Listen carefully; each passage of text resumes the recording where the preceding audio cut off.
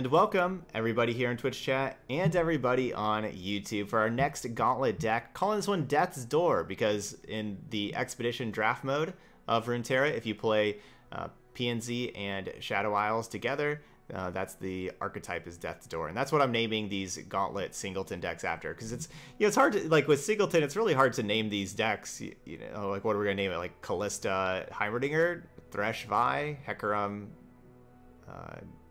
whatever my other champion is, Hecarim, Elise.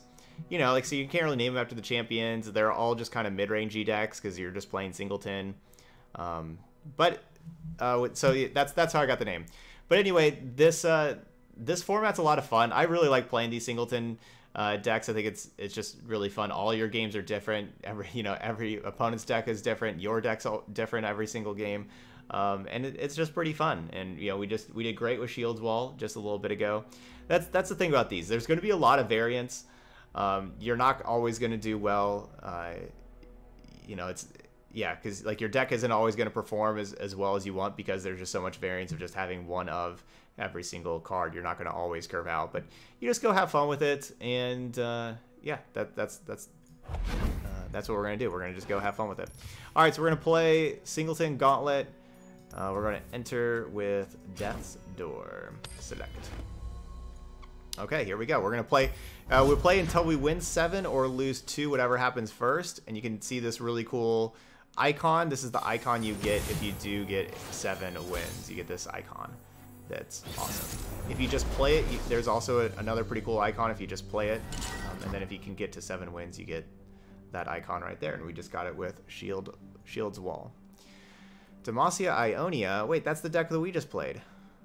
I wonder if my opponent's playing my list. Maybe it's somebody here in chat. That'd be cool. I'd be down with that.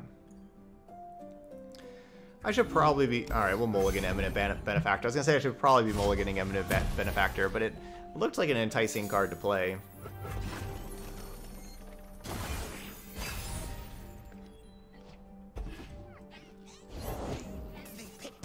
Awesome. Johnny getting that gifted sub. Very nice. Alright, so I could use Thermogenic Beam to kill that, to clear away for Chempunk Pickpocket. This seems like a perfect time for Sapling Toss.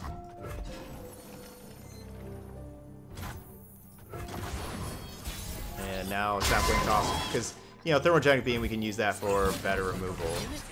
And now we can... Sapling Toss can challenge this, free up our spot for Chempunk Pickpocket. Sapling Toss is underrated. Alright, use our Val Feast. Not bad, trade Val Feast for a 5-mana spell. And get a 1/1.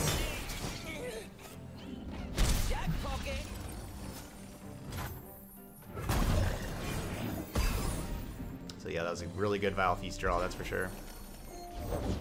Pledge yourself to the shadows.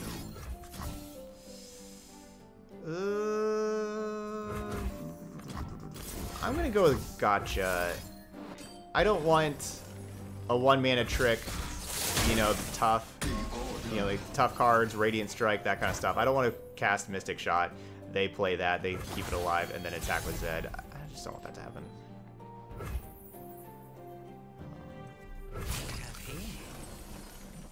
Maybe I'm supposed to just play Vi first. For king and country. We just trade with Garen with Vi.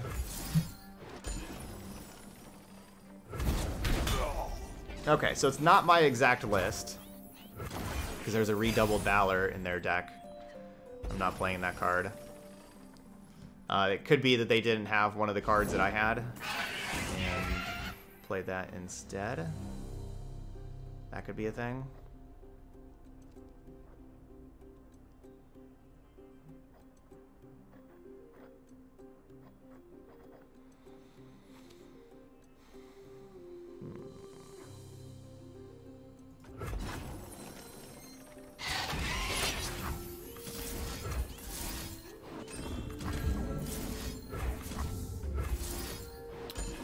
Should we redoubled Valor of Vi? Make Vi 20 power? Sharing is caring.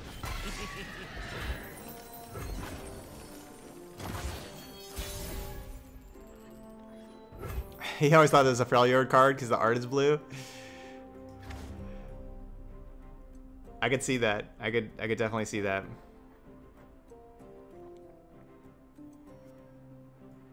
Check out the goods on this one. Jack pocket. The dark beckons. Not bad. Here comes the punchline. 2 worlds, 1 balance. I can do this. Attaboy. I basically just don't, like, the reason why I didn't play Vi like these times, like, I don't really want to play Vi and then they play whatever 5 mana 5/5 or anything, and then I have to trade Vi for it. Trade Vi with it. Come on. I mean...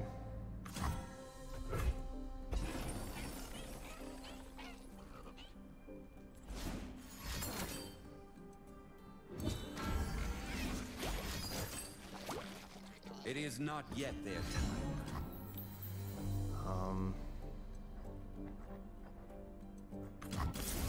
If they have deny, I can't stop deny. I can't play around deny. There's nothing I can do. All right, GG's. We didn't get to redouble Valor Vi. That would have been really cool. Getting 28 Vi. Oh, play P&Z units. Okay, we can do that. Hear the cheers of the crowd. We're 8-0 on the day now.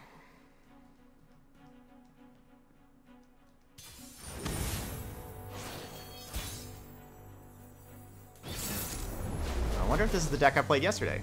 No, Tryndamere. Tryndamere is different. Okay, Ruination could actually be good. I don't know if I should keep it though. But it could be like it's something that could be good on turn 6, 7, 8, 9, 10. And so I don't know if that means I'm supposed to keep it in my hand, but something that could just be devastating. Like it could be a game-winning card. No, Omen Hawk. No, not Omen Hawk. Meow, meow, meow, meow, meow. Alright, so if I Vile Feast Omen Hawk... The winter's claw strikes. Alright, we're gonna do that. And... we'll go Sapling Toss. And then this next turn, turn 3, I'm probably not playing anything. And so that can be my 3 spell mana that I can bank to have turn 6 Ruination available.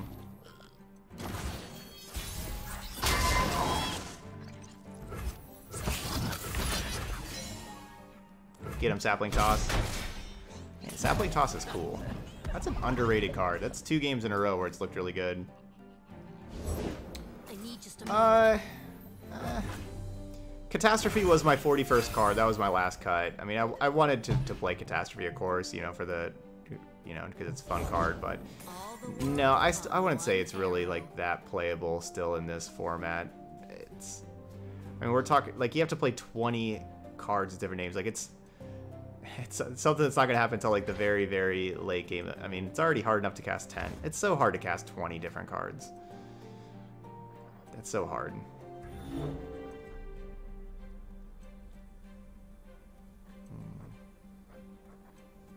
It's a challenge, because whatever I play, they take with Trifarian Glory Seeker. So I guess we want Eminent Benefactor to die more than anything else. Aberrosans, stand together. Face me.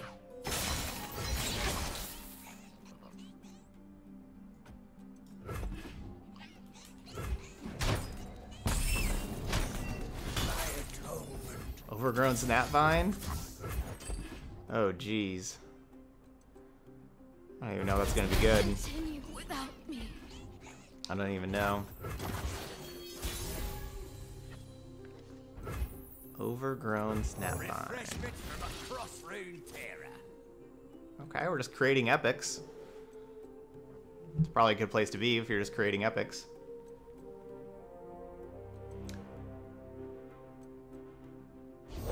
Great. Break the strong, Yes, slaughter the weak. Yes, but yes, Chempunk Pickpocket does not... Okay, so yes, Chempunk Pickpocket does not steal spells, but it creates spells that are in the opponent's deck. So whenever Chempunk Pickpocket created Redoubled Valor, that means that they have a Redoubled Valor in their deck. And so therefore it was not the same deck as I was playing. It doesn't just create random spells from their regions. It creates spells specifically that are in their deck.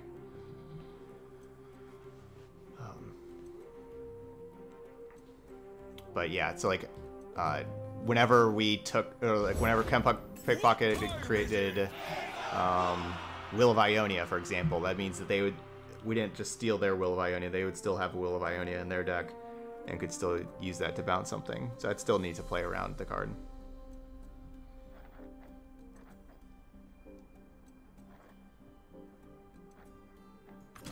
I got ways to find me mushrooms. This is gonna hurt. You're mine. Go time! I'll cut them apart. Face me. Dang, this is gonna hurt. Stay out of my way. I give you Inspector Senya.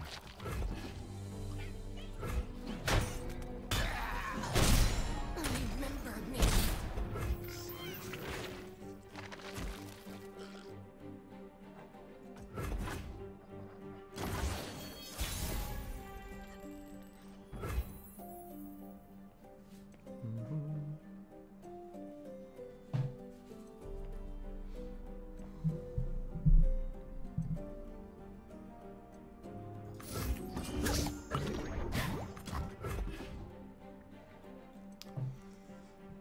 Alright, so I'll just cast a Mushroom Cloud, hope they play something else big. these old eyes. No, still see Avarosan far. Sentry, that's not big, but oh well.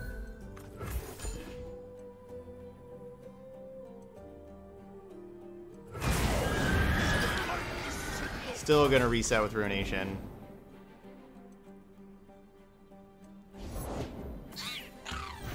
Wasn't, you know, ideal. Ideally, they would play something that costs a lot more. Alright, they got some Sinister Poros. That's not too bad. I think we'll take that each time. Alright, so that's just whenever targeted and survive. Darn, so I can't target it with Chronicler of Ruin. Uh-oh, this is bad. That's bad news.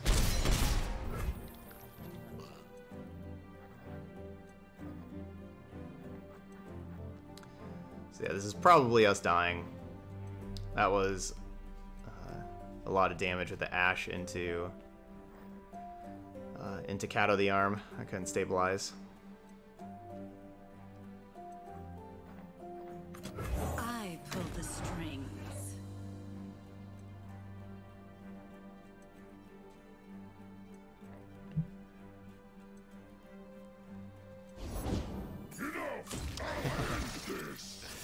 Alright, GG's.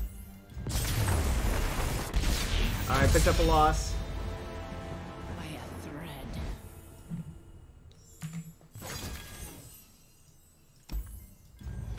That 5-1 Challenger was incredible. To go along with the Ash and the Kato. Alright, gotta win this next one.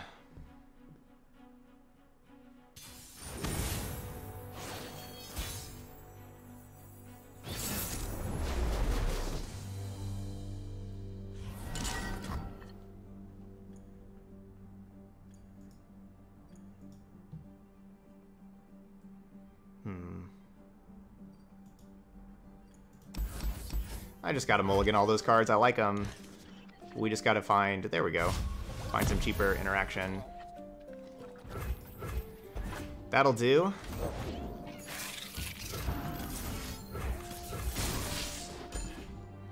This is gonna be a real aggressive deck, so I'm willing to go Thermogenic Beam here. We can have Sapling Toss. Still take out something else.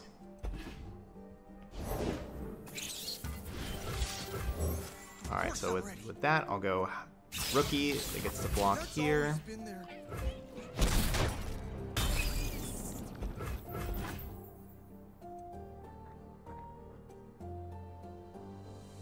Boom Karuki probably shouldn't be in my deck.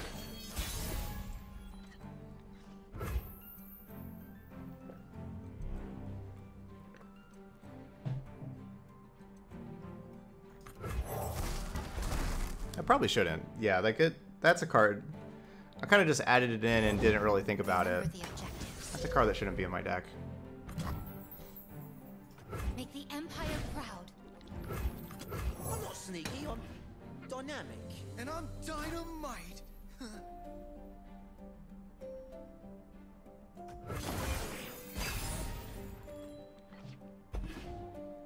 Good draw. I've gathered. Now I give. I didn't like any attack that I had. I don't want to trade Chempunk Pickpocket. Here comes the punchline.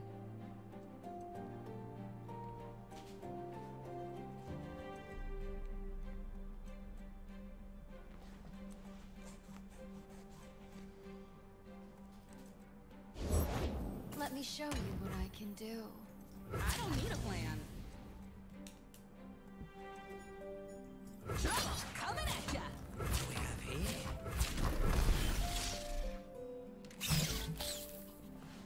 I love that. I hate that. That's a lot better block. Better run. Look what you did. Oh well. This We're trading 2 for 3.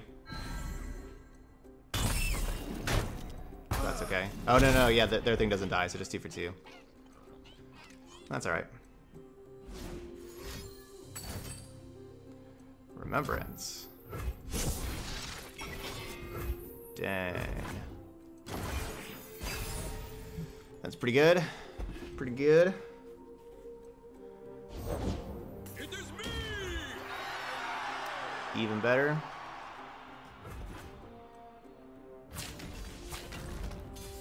Up top!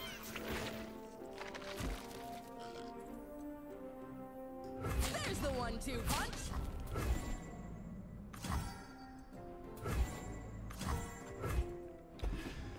Okay, so we'll have this go down to 1 health, and then I can sapling toss and finish that off.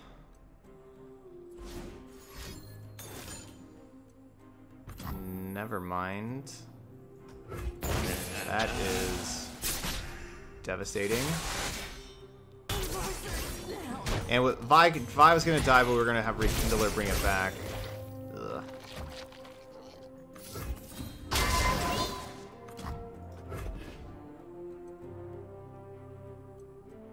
Yeah, I mean, we're just never gonna get to 20. Like this card's not necessary.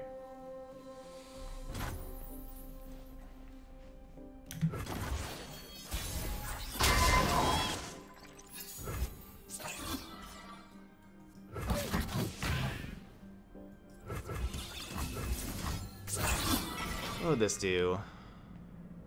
It's not bad, not bad.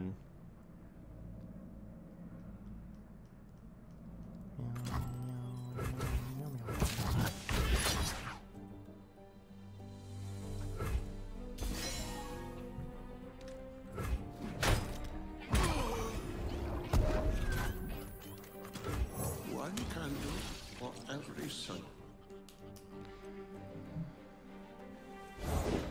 Demacian needs heroes.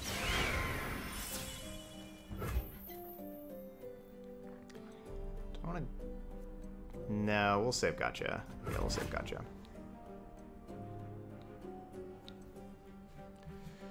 Yeah, Sumpworks map isn't really doing anything. This Pursuit of Perfection isn't really doing anything. Harrowing's like a, try to be like a one-turn kill, but they're at 20. So that's not really doing anything. So basically our hand isn't really doing anything. That's terrible for me. Absolutely terrible. So I can cast Gotcha, but that's only going to do 4 damage. That's not even going to kill a Radiant Guardian. Like if I Gotcha the Radiant Guardian. But I suppose I do that. At least put Radiant Guardian down to 1 health. Man, that Whirling Death.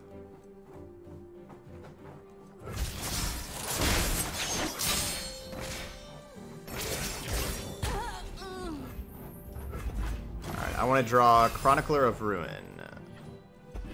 No. Push back the darkness.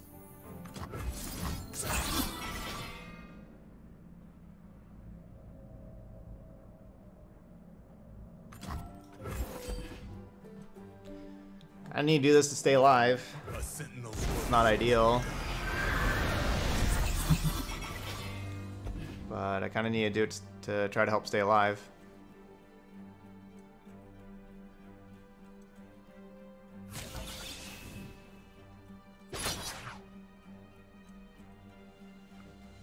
burn away the shadows. Yeah, we could have got you the bird instead of got you the Radiant Guardian. I just didn't and then think, okay, well now we can block the Radiant Guard with the 4/4. I just didn't think that would be reliable. You know, yeah, like it's, if all things work out and they have no spells whatsoever, then we could have done that. But I just don't think that that would have been a reliable course of action. To dance. No room for doubt. Okay. Show some respect. Oh, might. Okay, well I should have blocked with 5 because it might ended up not mattering. Man, that's a worthless epic also. These epics are worthless. Okay, there we go. Get rid of that and that.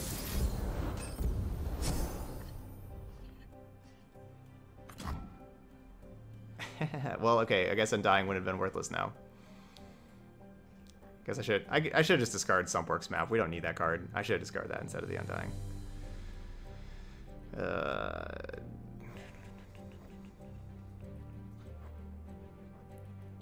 Yeah. I got ways to find me mushrooms. They will bleed for Noxus. Mine is the hand of Noxus. General Darius.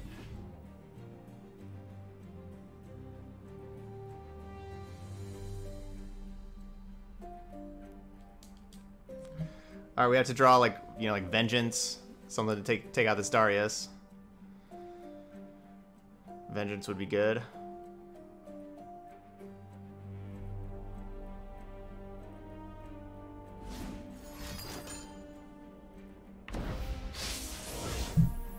So, is it ephemeral anymore?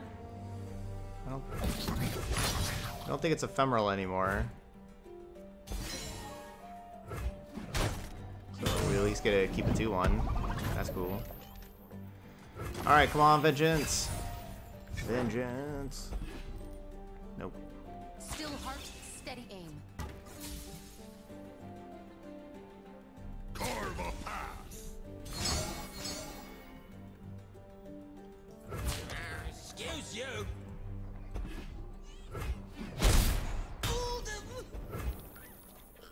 They are super careful with their attacks.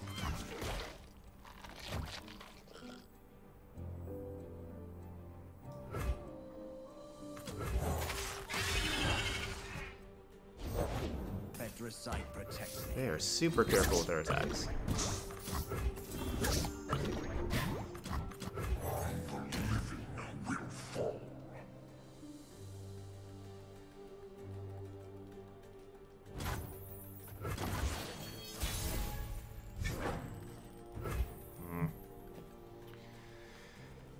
I guess I'm drawing champions. I shouldn't complain.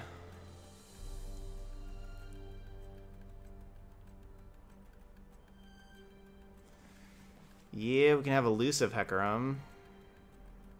Hecarim's only at 2 out of 7. Leveling up.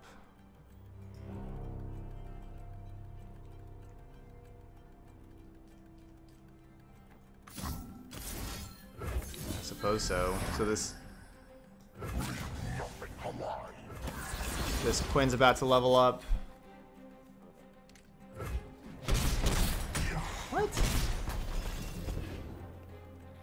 You just didn't block at all? Why you this? They should. All right, so they should absolutely block with a Mage Seeker Conservator and get a 6+ cost spell. Like that seems amazing to get a 6+ cost spell. Please play something. Please play something. Please play something. Quiet of the woods. Yay! It's beautiful, isn't it?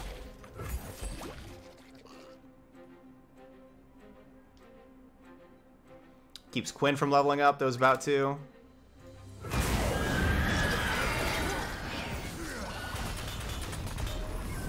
I'm still probably dead. New recruit reporting in.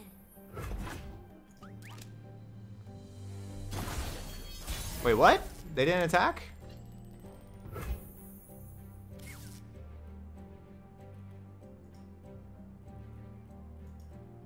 What?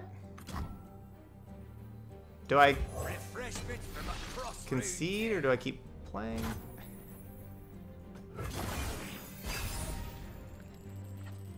Back alley barkeep, can you make a worse card?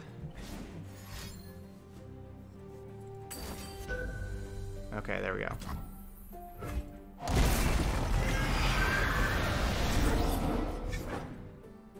Staying on the target.